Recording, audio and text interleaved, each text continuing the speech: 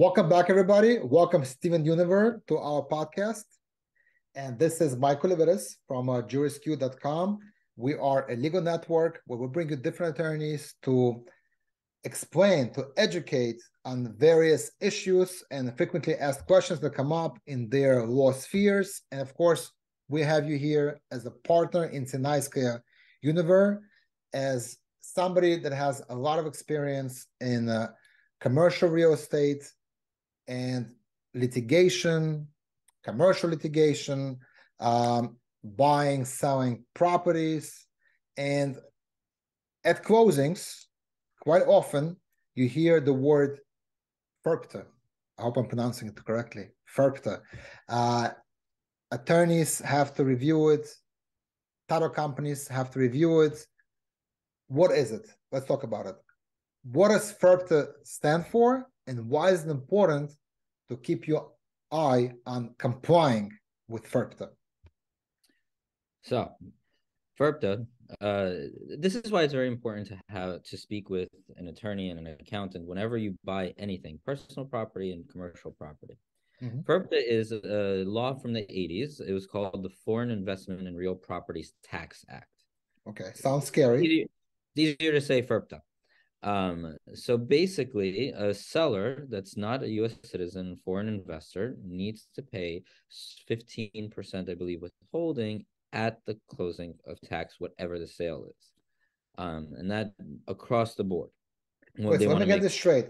So when you are buying a property from somebody who's a foreign resident, a non-U.S. resident, you have to withhold 15% of the price, correct? So the 15% of the price has to be paid to the IRS within 20 days. Oh, okay. Got it. So unless you file forms, and it's a whole entire process, and that's why it's important to know about it, because there could be a lot of penalties associated with not paying the IRS, other than just audits that we hear about, but financial penalties, which are astronomical. And I've been seeing a lot of FIRPTA issues in the last 2 years when the interest rates were at 2% for commercial deals. People were buying a property here and there, forgetting about this little thing called a 15% withhold. But on home, yeah. And a 15% withhold on a $10 million purchase is $1.5 million. Wow. And who bears the burden of checking that the seller is a foreign entity? Is it the title company? Is it the attorney? Who? So that's why this is logically, you would think it should be the seller's problem and the government should go after the seller because, hey, they sold it, they made 10 million. Makes sense. No, this is a requirement on the buyer. Once you buy the property, the IRS will go after you if they didn't receive their money. Even if it's not your responsibility to pay it, you will then have to pay it. Plus, I believe it's a 7% interest or 9% interest penalty. Wow. Very dangerous. Definitely want to keep your eye on it. And how does it work, though? Let's say the owner of a company that's selling this property is a foreign resident. He's not a U.S. citizen. But the company is an American company. He formed a company in Delaware. How does that work? So the importance of it is to work with your title company and accountant to make sure that they're going to check the status of all the parties involved. Okay. If it's a single member LLC, they would have to check the social security number of the ownership structure of the LLCs. This is very specific. That's why New York is still considered a lawyer state instead of a title state. So the liability is very, very strong on the buyers. I just had a matter where a client came, and unfortunately, when she purchased her first condo ever, and they had to pay, I think, $250,000 for the FIRPTA tax. Somebody forgot to check something. It went through. The seller ended up paying it a little too late, but the buyer then had to bear a burden of a $47,000 penalty. Wow. Ouch, that hurts. Oh, remember, the IRS doesn't give leeway.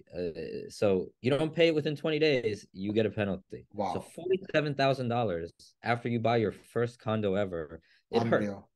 Yeah. And that's something that could have been easily avoided had her attorney do the due diligence, or had the title company also do the right research and find out that the FIRPTA tax is due and had to be collected.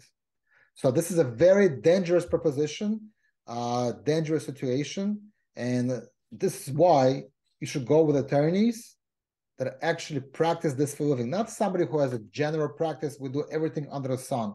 We do personal injury, we do probates, and we do real estate, right? You should go with somebody that has a lot of focus and authority and experience in commercial real estate. It's definitely a little dangerous. The penalties and the loss a lot of times are greater than the investment itself. Yeah. Okay. Very good. Okay. Thank you for bringing this point up. This is why, and this, by the way, this is something you came up with because you actually see in your practice what are the hot topics and what are the pitfalls. So Yeah. I want to thank you for bringing this up and for educating our viewers and listeners. And you bet we're going to bring you back for many more sessions to discuss, digest interesting topics in commercial real estate law. Steven, thank you so much. If anybody wants to have a conversation, a consultation one-on-one with Steven Yuniver, contact is on the bottom of the screen. We have the phone number. Please feel free to reach out. Everybody, thank you for tuning in. Until next time. Steven, have a great day. Thank you, Michael. Have a great day. Always a pleasure. Thank you.